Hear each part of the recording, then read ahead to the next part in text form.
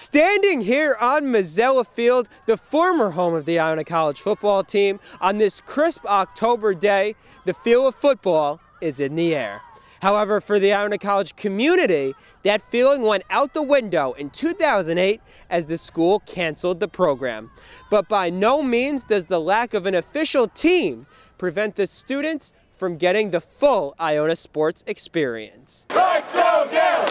Let's go Gales! One place for Gale fans to turn is to the Maroon Maniacs, Iona's official student section. The Commanders and company support all of Iona's teams, but come out in full force for men's basketball. I love having as many people there as possible. It really makes the school look really good. It really shows that our school does have a lot of school spirit. And if you look at pictures from last year's Gold Rush against Manhattan or last year's season opener against Cleveland State, you can see that our student section's packed for games like those, and it's great.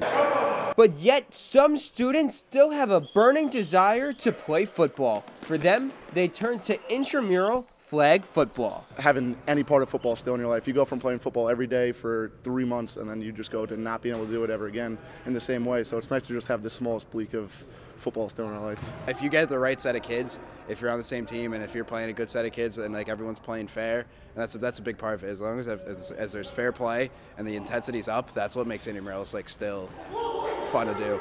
Last but certainly not least, the Rugby Football Club team provides students with an opportunity to get out on the field and show their heart. We're not really going to be able to recruit the most talented rugby players, but what we can recruit is very hard guys who are willing to work hard.